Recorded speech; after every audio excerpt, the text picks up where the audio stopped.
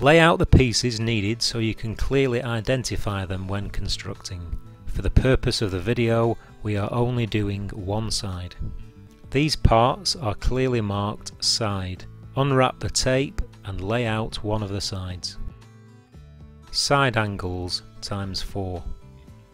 Gutters times 2. Side glazing bars, which are labelled side bars, are taped together for both sides. For the purpose of this video, we will only be doing one side. The number of side glazing bars is dependent on how long the greenhouse is. For the greenhouse we are doing, there are 3 for each side. Side built-in base times 2, neoprene, bag of fittings. Next, we need to bead the side glazing bars.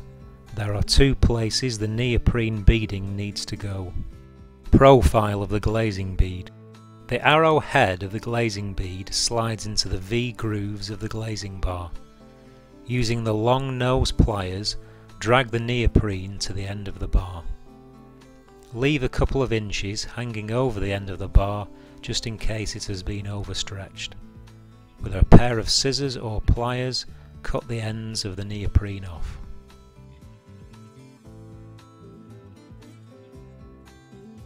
Repeat this process for the other side of the glazing bar. Repeat for all side glazing bars. Do not bead in the middle section of the glazing bar. Lay out the pieces on the ground as though you were standing inside the house with the gutter and built-in base sill facing downwards. The side glazing bars and the built-in base section, the bolt channels should be facing skywards. Slide a bolt into each end of the glazing bar. Then fix the glazing bar to the gutter by pushing the bolt through the hole in the gutter bar and then securing with a nut. It is important that when you tighten the nut up, the glazing bar is hard up against the gutter, and we advise you to tighten first just with your fingertips and no tooling.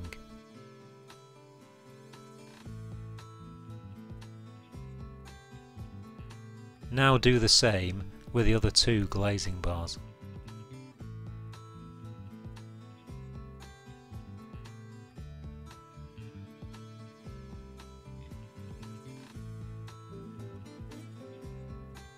If you have any cantilevers to go on the side, or you intended to fit a shelf on the length of your greenhouse, now is the time to pre-insert a nut and bolt. Slide a nut up the glazing bar towards the gutter and secure with a nut. This will enable the fitting of a cantilever brace during general assembly later in the construction. Fix the built-in base sill to the middle glazing bar by pushing the bolt through the hole in the sill. Make sure it is tight down to the base.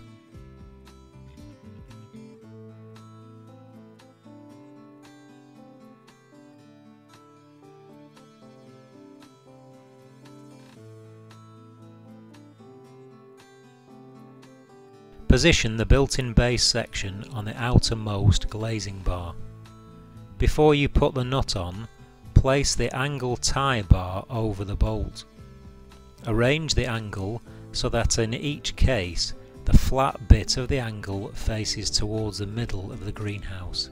Place the nut on and fingertip tight. Do the same for the opposite end glazing bar.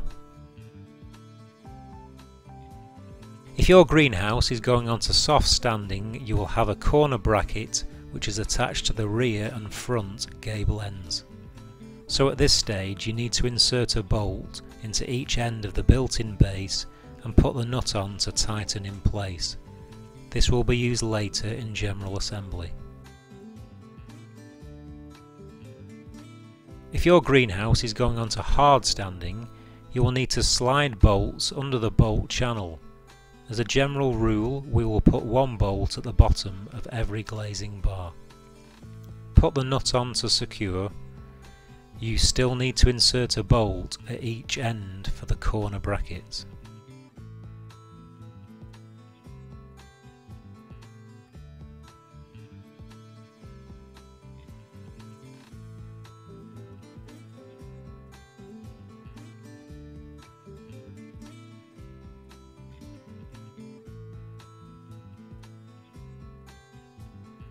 On the assumption that this greenhouse is going onto hard standing, in the main bag of fittings you will find a number of unequal angle brackets. The number depends on the size of the greenhouse. Line up the top slot with the previously inserted bolt and then move into position so that the bottom of the angle bracket is in line with the built-in base. Tighten with the nut.